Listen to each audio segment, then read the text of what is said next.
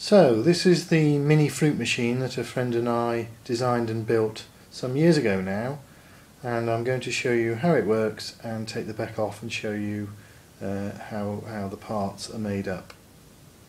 So it's based on the 5p coin, and this was mainly because we wanted to have no reject mechanisms in the machine which would make it unduly complex. So we stuck to the 5p because it was the smallest coin. So switch the machine on.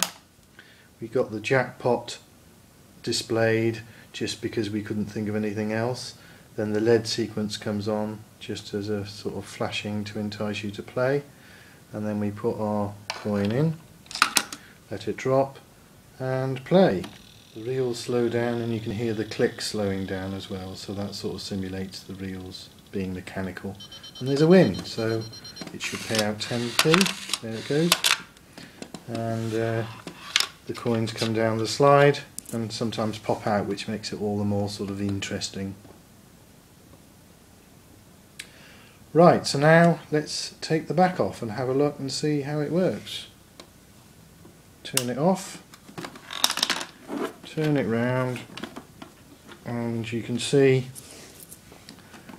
it's held on with 6 screws, which I've just removed. So here's the inside. At the top you have the coin mechanism, which just detects that a coin has gone through and it's roughly the right size. This tube collects the 5p's. This servo drives the mechanism backwards and forwards to release the 5 pences, which then slide down this 45-degree chute. The piezo that makes the clicks is here, and the main circuit board is covered in a piece of cardboard to stop any shorting in case any of the 5p's come into this sort of area. And the batteries at the bottom, 6 volts, 4 AAs. Right, let's take it apart. First we take the baffle out here, which is just that the coins slide down onto, and it gives the machine extra strength. That's all that is. Then we've got the coin mechanism itself. I've actually detached the main part of the coin mechanism from the top part, so it just comes out like that. So that comes off and unplugs. Okay, so next you've got the main coin mechanism or coin dispenser, and this is on a sort of tray which fits in this little slot here. So we pull that out and disconnect it from the main circuit board.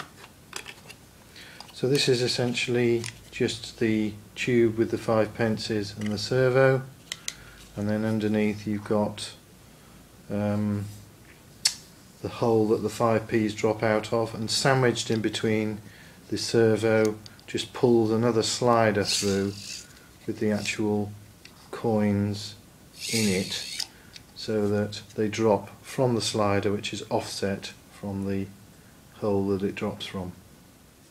Now the next thing is the printed circuit board itself with all the main electronics on it. I can't take this one out, but in all good tradition, here's one I prepared earlier. So that is essentially that way round, and the front side, which pops through all the holes in the front, has the main 3 displays, the 8 LEDs, the hold buttons, the start button, and the pick would sit here, a 16C57. Right, I'll now put it back together again and see whether it works. So first the coin mechanism itself. Take out any loose 5 pences, connect it to the circuit board, slide it back in the slot. There's a little cutout here for the wires so they don't trap in the back cover. Put the baffle back in, coin mechanism back in,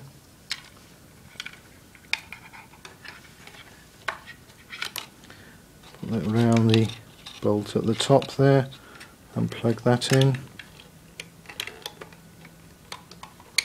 Bit tricky, there we go. And then finally put the back on, and let's see whether it works. Turn it on, 5/10. There we go. No problem. No win this time though. So that's it.